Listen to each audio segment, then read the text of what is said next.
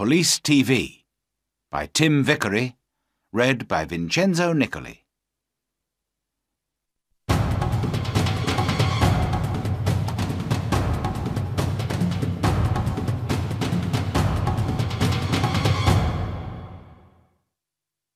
Chapter 1. The Jogger. Dan and Sue are police officers in London. It is a Tuesday morning and Dan is angry. "What's the matter, Dan?" Sue asks. "Look at this," Dan says. "Every day someone steals money from people near the shops. We must stop this." "Yes, of course," Sue says. "But who is it?" "There is a jogger," Dan says. "Every day he runs near the shops. Sometimes he runs into people. Perhaps he steals the money." "OK," Sue says. "Let's go to the shops. Perhaps we can see this jogger." They sit upstairs in a window over the shops. Dan has a radio. They watch the people in the street. "Look," Sue says. "There's the jogger." The young man runs into an old woman and she falls down. The jogger puts his hand on the old woman's arm. "I'm sorry," he says. "Can I help you? Here's your bag." Then a young woman shouts at him. "Don't run here," she says. "It's dangerous. Go away." The young man runs away. Dan talks in his radio. "Quick, stop him. He's running up North Street." A police car stops the young man in North Street. "Are you okay now?" Sue asks the old woman. "Yes, thank you." "Where is that nice young woman? I can't see her now." "Have you got all your money?" Sue asks. The old woman looks in her bag. "No, I haven't. My money's in my purse. But my purse isn't here." "OK, Sue," Dan says. "Let's talk to the jogger." "Who are you?" Sue asks the young man. "My name's Peter Jones. Why? Who are you?" "We're police officers." "Why do you go running past the shops every day?" "Why not? I like running." "OK," Dan says. "Let's look for the money." "What money?" Peter Jones asks. "What are you talking about? I never take money with me when I run." Dan looks for the money, but he cannot find any. "Can I go now?" Peter Jones asks. "OK," Dan says angrily, "but don't come back." "Why not?" Peter asks angrily. "I live here. And I'm not doing anything wrong." He runs away. "What do we do now?" Sue asks. "Where is the old woman's money and her purse?" "I don't know," says Dan.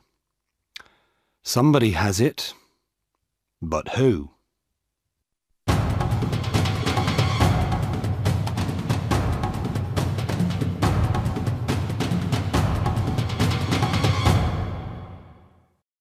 Chapter 2.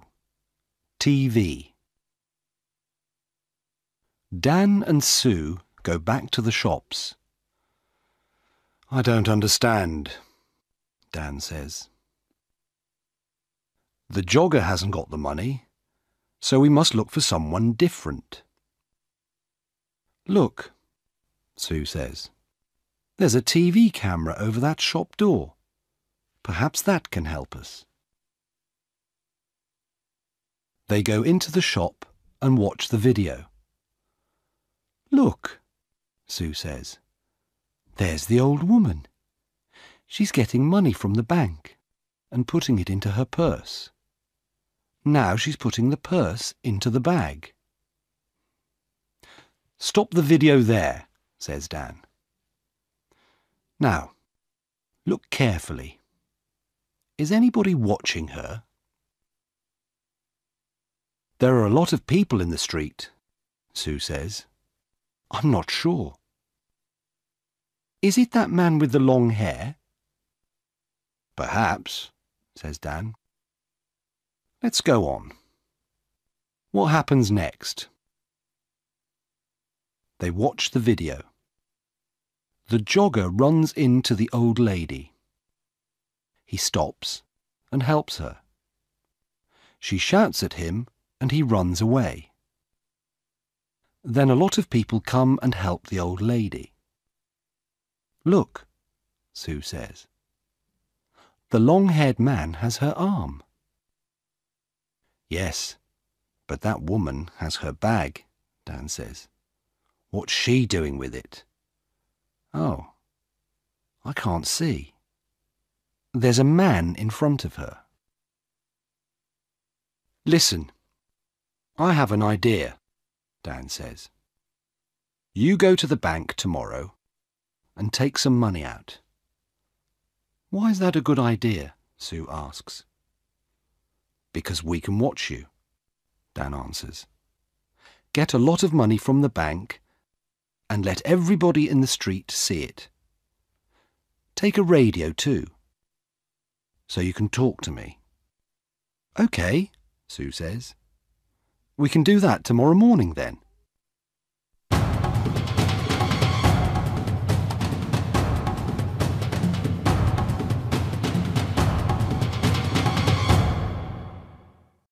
Chapter 3.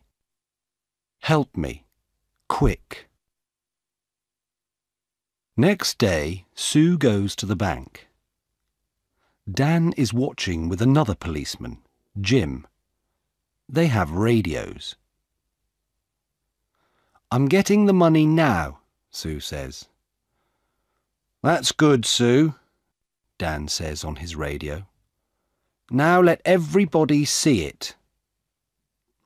Sue drops some money near her feet. People in the street look at her. Look, there's the man with the long hair, Jim says. He's picking up the money. Shall I arrest him?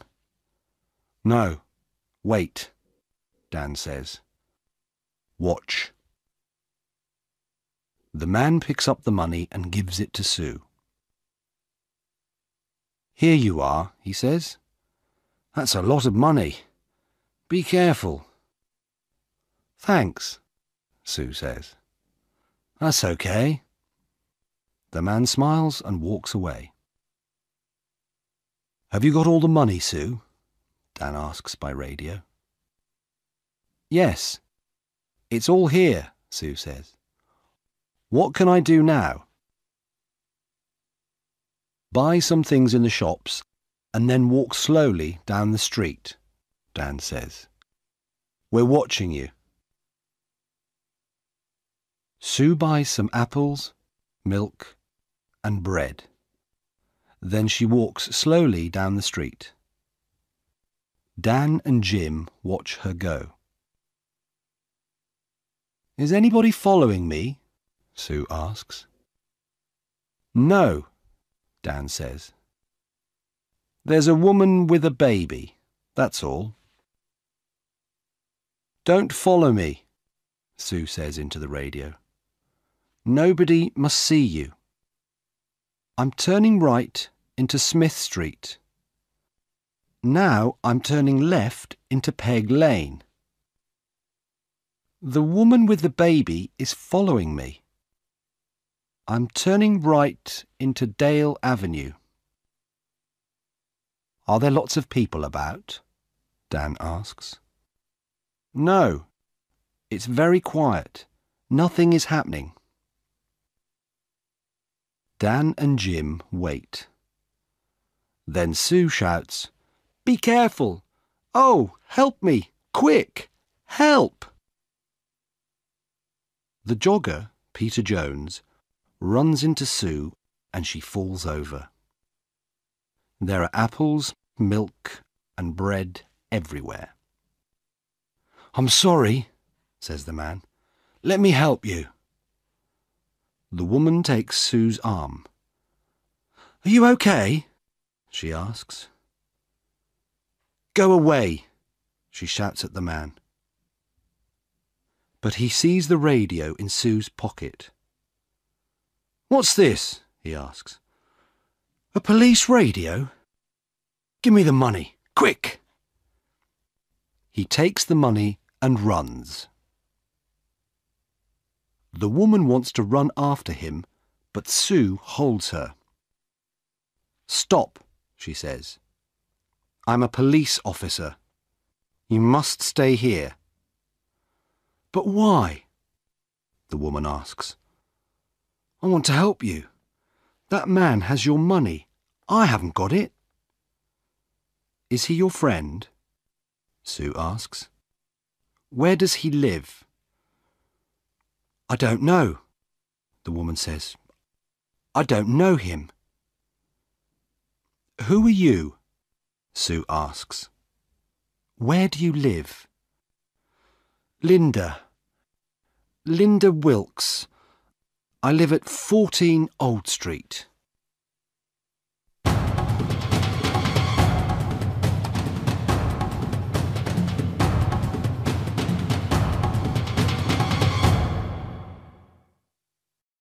Chapter 4.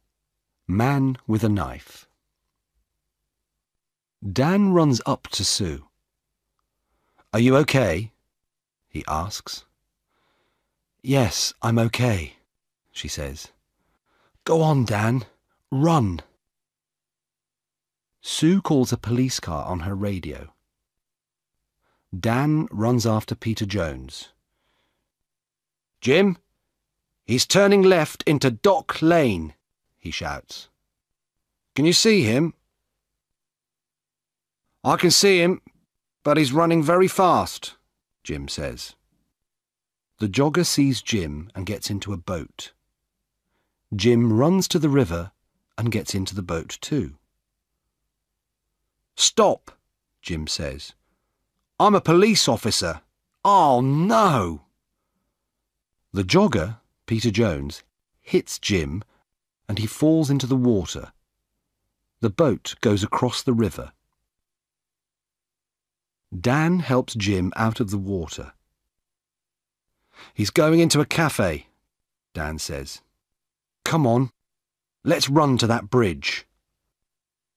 They go across the bridge and run to the cafe. Jim goes behind the cafe and Dan goes in. "Is he in there?" Jim asks on his radio. "Yes," Dan answers. "Jim, he's coming out." "Stop," says Jim. "I'm a police officer." But Peter has a knife in his hand. Jim holds out his hand. "Give me the knife, Peter." "Stay back," Peter says. "I can kill you with this." Jim can see Dan in the door behind Peter. Dan walks out of the door very slowly and quietly. "Come on, Peter," says Jim. "Give me the knife." Dan takes Peter's arms from behind, and Jim takes the knife from his hand. Dan finds the money in Peter's trousers.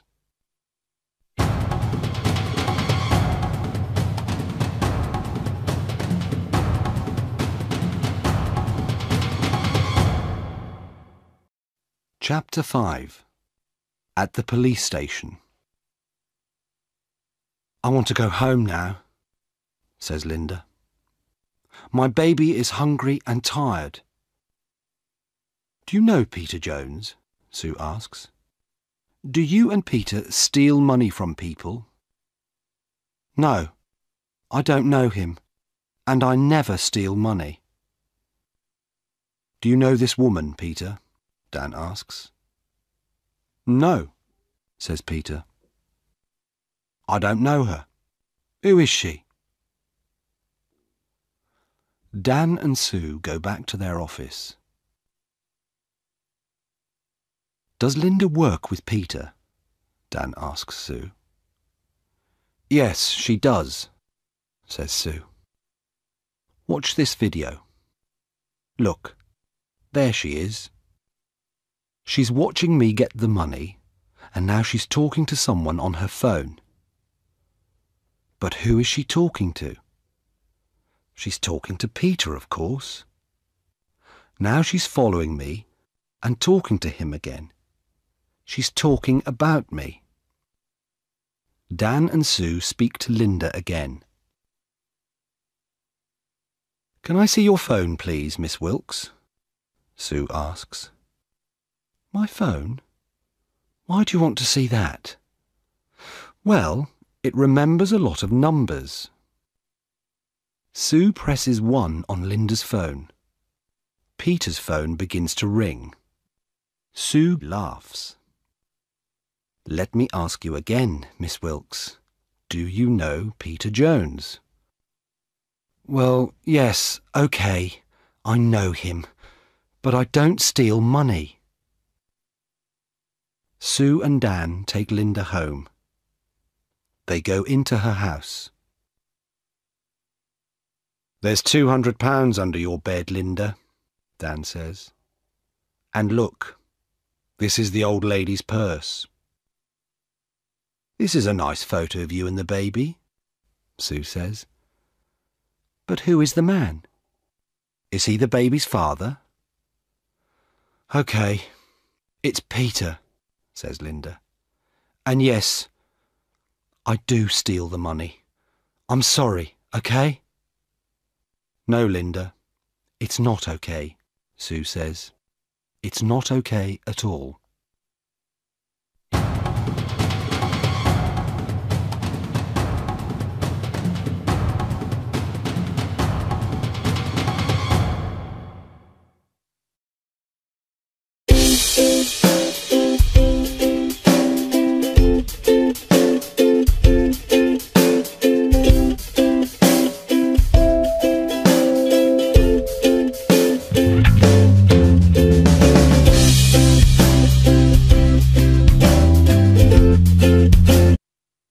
Have you got all the money, Sue? Dan asks by radio. Yes, it's all here, Sue says. What can I do now? Buy some things in the shops and then walk slowly down the street, Dan says. We're watching you. Sue buys some apples, milk and bread. Then she walks slowly down the street.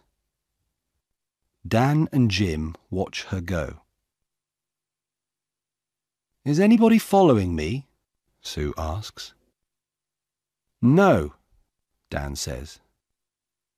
There's a woman with a baby, that's all. Don't follow me, Sue says into the radio. Nobody must see you. I'm turning right into Smith Street. Now I'm turning left into Peg Lane. The woman with the baby is following me. I'm turning right into Dale Avenue. Are there lots of people about? Dan asks. No, it's very quiet. Nothing is happening. Dan and Jim wait. Shouts at him and he runs away.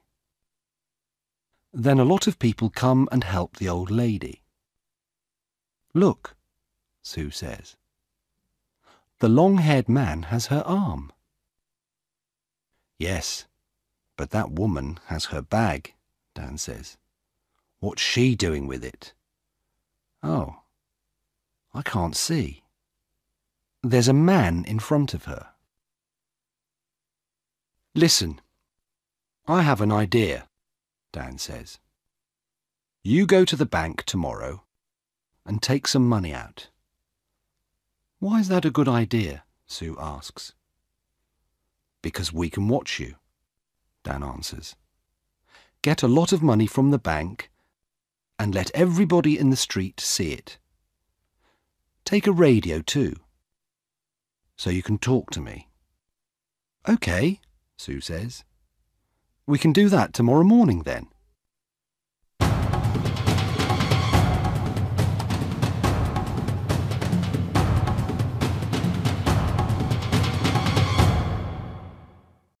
Chapter 3. Help me, quick. Next day, Sue goes to the bank. Dan is watching with another policeman, Jim. The boat goes across the river. Dan helps Jim out of the water. He's going into a cafe, Dan says.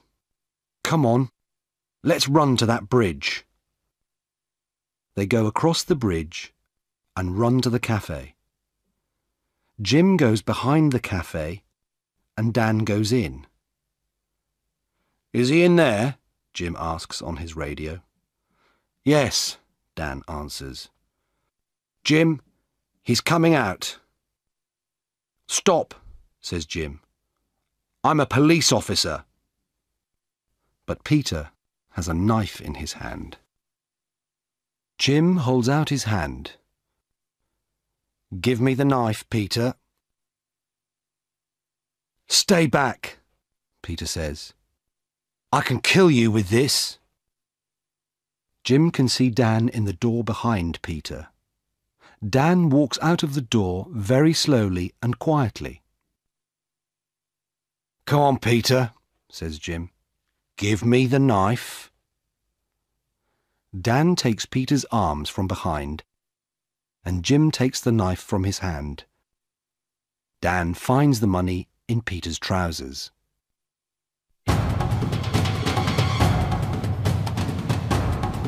Radio. They watch the people in the street. Look, Sue says. There's the jogger. The young man runs into an old woman and she falls down. The jogger puts his hand on the old woman's arm. I'm sorry, he says. Can I help you? Here's your bag. Then a young woman shouts at him. Don't run here, she says. It's dangerous. Go away. The young man runs away. Dan talks in his radio. Quick, stop him. He's running up North Street. A police car stops the young man in North Street. Are you okay now? Sue asks the old woman. Yes, thank you. Where is that nice young woman? I can't see her now. Have you got all your money? Sue asks. The old woman looks in her bag. No, I haven't. My money's in my purse. But my purse isn't here. Chapter 1. The Jogger. Dan and Sue are police officers in London. It is a Tuesday morning and Dan is angry. What's the matter, Dan? Sue asks. Look at this, Dan says. Every day someone steals money from people near the shops. We must stop this. Yes, of course, Sue says. But who is it? There is a jogger, Dan says. Every day he runs near the shops. Sometimes he runs into people. Perhaps he steals the money. OK, Sue says. Let's go to the shops. Perhaps we can see this jogger. They sit upstairs in a window over the shops. Dan has a radio. They watch the people in the street. Look, Sue says.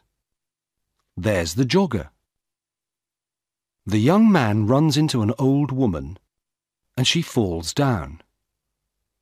The jogger puts his hand on the old woman's arm.